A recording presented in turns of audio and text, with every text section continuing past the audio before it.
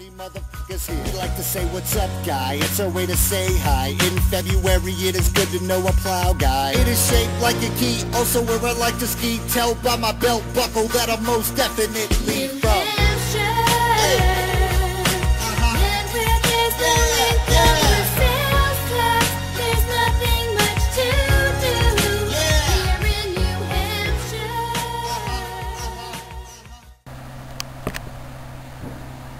So what can I say about today's hunt? Quite pleased, actually. I do believe the detector gods have graced me with some good finds once again. I've paid my dues time after time. I've done my sentence, but committed no crime. So I went back to that place where I got the V-nickel. Alright, I'm at the site where I got that V-nickel at. I didn't pound the heck out of this area. I wanted to do some more research on it, and it turns out that this was a family farm way back in the day, and in the 40s or 50s the property was donated to the town, and the town turned it into a wildlife reserve. So I wanted to do some more research on it, and I wanted to look up some of these plants here before I go digging around, just to make sure they're not poisonous to me, or seeing as how it's a wildlife reserve and they tend to put different species of protection in here, I don't want to dig up anything that was an endangered species. So, but I don't know if you can see. Just past that stone wall, it's an ATV trail now, but it used to be the old railway. And then about a quarter mile that way, at the end of this property where it meets up with the main road out there, was a pickup station, like a railway. There's a church over there too, so people would get on and off the train either at the pickup station or from the church in that neighborhood. So we'll see. Get you in the next one, which I've now dubbed Nickel Park, kind of a cross between Linkin Park and Nickelback, which I don't like either of those bands, but still, Nickel Park. And I'll show you why. And I found evidence of an extremely rare horse that apparently they used on this farm back in the back in the 1800s. So I'll show you the evidence of that, and it's quite bizarre. They were able to come up with the technology to do such a thing, but and then one really cool honorable mention, which isn't even metal at all, but it's super cool. And then the prize from my day's work. So, show you what I got. Thanks. So here's the evidence of that really weird horse. It was too old to find any bones or skeletal remains or even dental records, so there's no real identification. But this is the left rear hoof of the animal.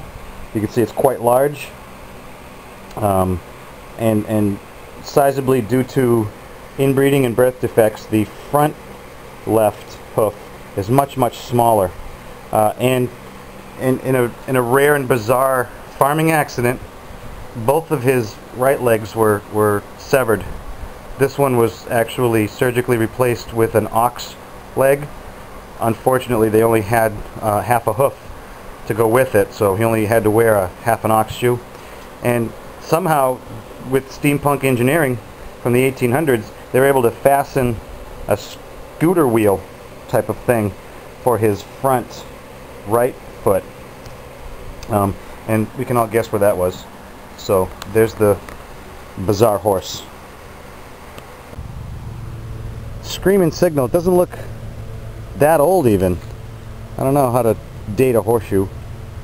I suppose I could ask it to dinner and buy it some flowers first, but I'll get this one cleaned up. Should come out nice. Almost looks like the one you'd use to play the game of horseshoes, you know, but I think the sides aren't straight enough.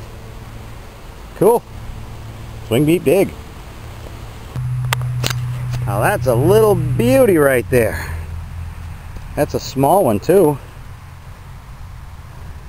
Sucker was, man, I know my digger, the metal is a foot, and it was down in that dirt, so 10 inches to a foot deep.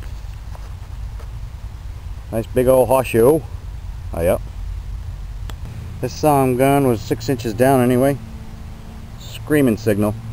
Not much left to it. Once I get the rust off, you can see right there where it's already wafer thin. That's one side of an ox shoe. This gave me a huge signal. Even when I picked the detector up off of the ground about 1.5 feet, it was still giving me a 65 all the way up to 80. I can't quite tell exactly what it is. It's some sort of a wheel, obviously. I don't know if it had anything to do with the train or the farm that used to be here. I gotta knock a lot of this crap off of it and get back to you. I did find a bunch of other scrap steel that is down here in this bag. Again, it's nothing fancy. Some balls of lead, scrap iron, I think a couple of shotgun shells, the usual. And then this was running all down the trail. Okay, here we go. It says it's about 4 inches. Okay. Ta-da! It's in my hand.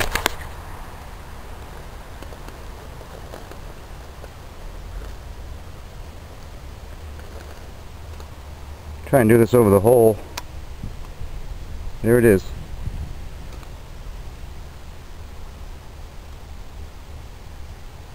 What do we get? It's old, obviously, because I didn't bring it.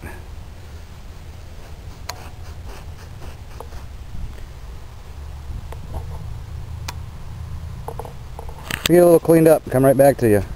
Live dig though, and it's a coin. I think I see Abe's face right there. How's it go, Bob?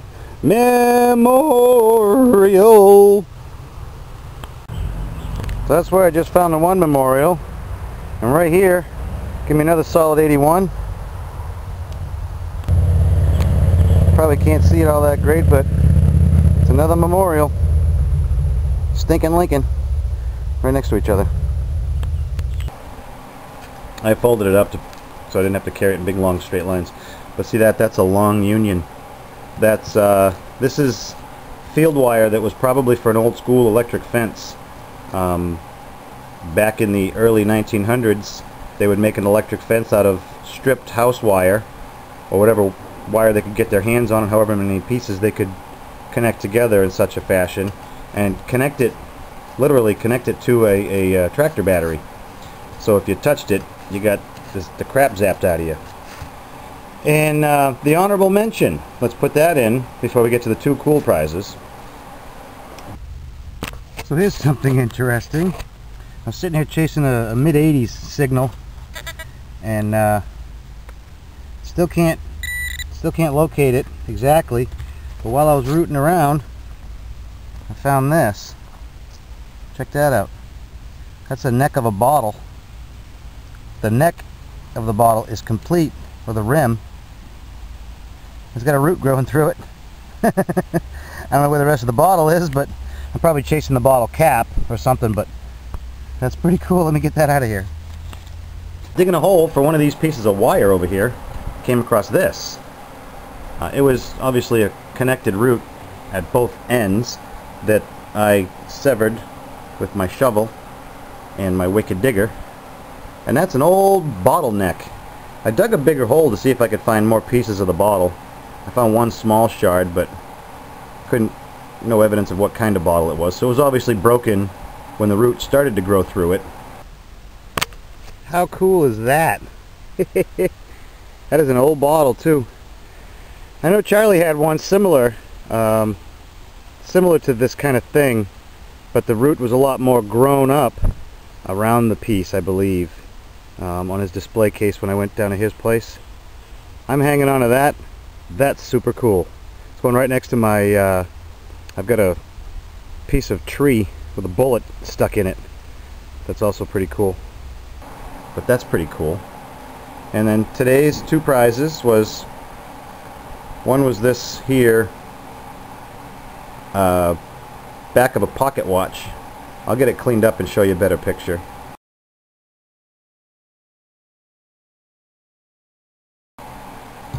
And today's piece de resistance, and the reason I now call this Nickel Park, right there. Okay, this one was just barely under the surface. First target worth digging. I've been here for about 45 minutes now. Give me a 55-56, which is definitely in the nickel range. I still can't tell quite what it is. Let me get it cleaned up a bit and I'll show you. Holy crap. Holy crap, holy crap, holy crap, holy crap. Okay. This gave me a perfect nickel signal because it is a nickel. But look, it's a shield nickel. This was the style that they made before the V nickel. If I'm correct, and if Google didn't lie to me, 1866 to 1882. Unfortunately, this may be another one that I cannot get a date off of to confirm for sure, but that is definitely a frickin' shield nickel. Once again, my oldest dateable coin. I'm not a huge firm believer in coins being able to date a property per se, but when you get coins this old, even if it was in circulation through the era of the V nickel, even if that V nickel was in circulation, you know, towards into the Jeffersons, we're still going back 150 years on this property. 200 years with this coin, or more. So, wow. I am loving it. I'm gonna call this Nickel Park. Guess. Yeah. Boom, baby. Get back to you on the next one.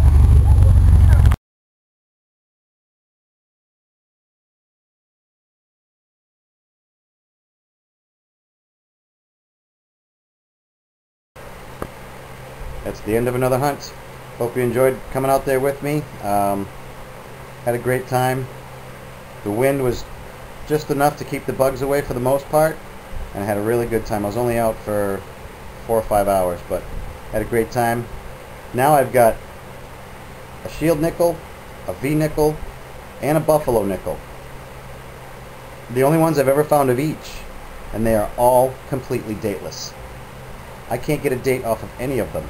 The buffalo nickel I found last year in the same field I found that 42 half dollar. Can't get a date off of the buffalo nickel. Can't get a date off of the V nickel I got last week, and now the shield nickel. Still no date, no positive date anyway. So, oh well. Thanks for watching, commenting, liking, subscribing, and swing, beep, dig.